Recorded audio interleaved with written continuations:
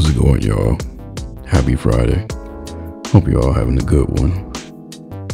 With this page right here, we're introducing a new character to the story. When I initially wrote the script, this character he could have been anybody. I didn't give him no descriptors or anything. But as I was doing the thumbs and roughs, I made him an orc, which was influenced by me suddenly just getting into D&D and all that stuff because of Baldur's Gate.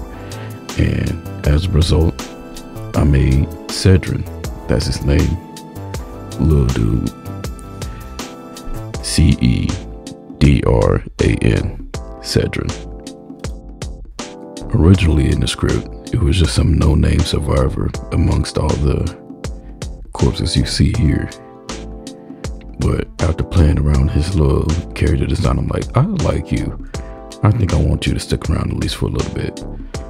Because originally in the script, he was going to get murked on the next page, but that, spoilers, there's conflict coming within the next coming pages of this chapter.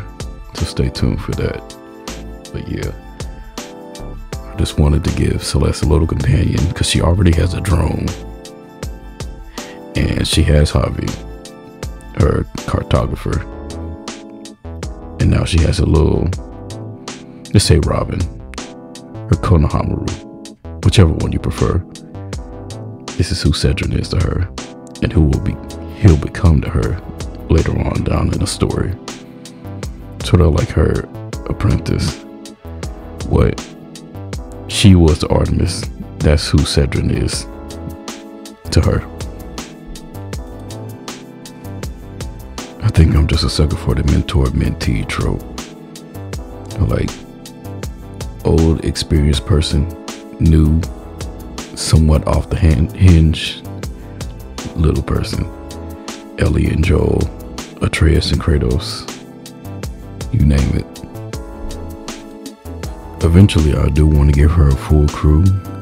I do have like certain characters in mind that I've already like outlined and sort of designed.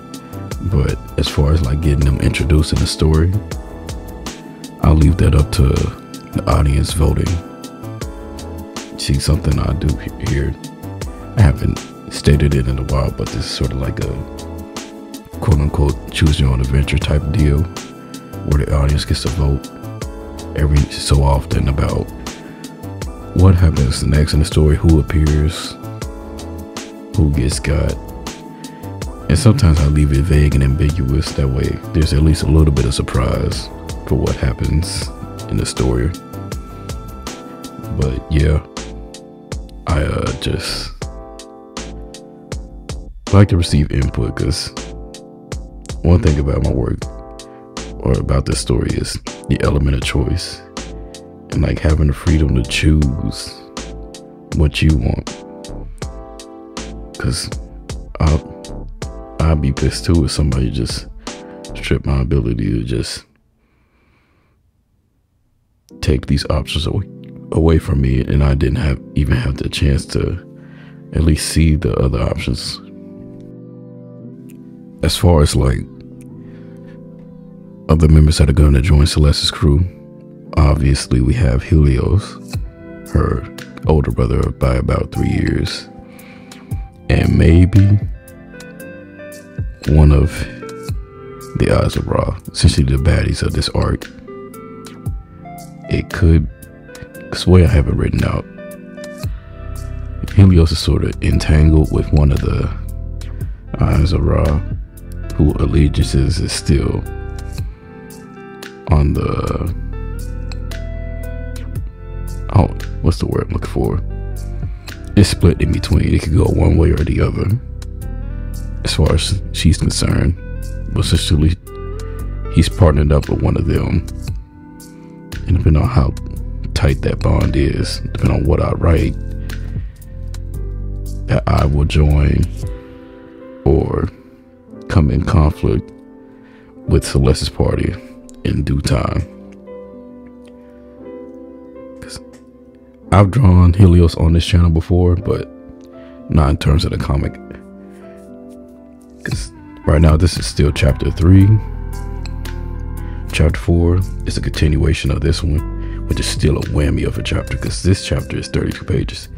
The next chapter is 36 pages. 4 of those pages are epilogue at the end of the chapter. I'm not giving none of that away, but I'm excited to see what happens next. And then after that, I'm going back to 24-page chapters. And chapter 5, chapter 5 is Helios' chapter. You get to meet him. Essentially how I did chapter 1, where a couple of pages were dedicated to a young Celeste. The first couple of pages of chapter 5 will be dedicated to a young Helios who was training under Apollo, since Artemis was trained under, Celeste was trained under Artemis.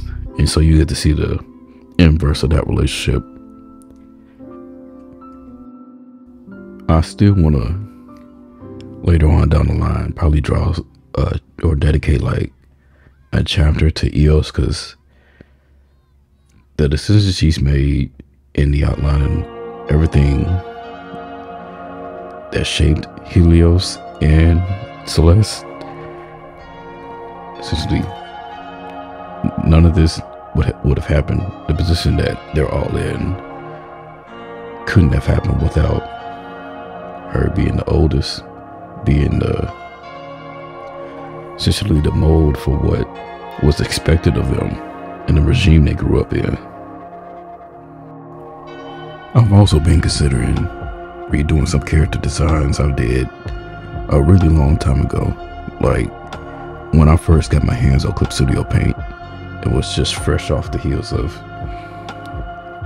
Procreate, when I had like a iPad Mini 2, and just those, those pins like on the other side of it, where it has this little rubber, I don't want to say eraser, but like a little ball on the end, and you just use that as a stylus.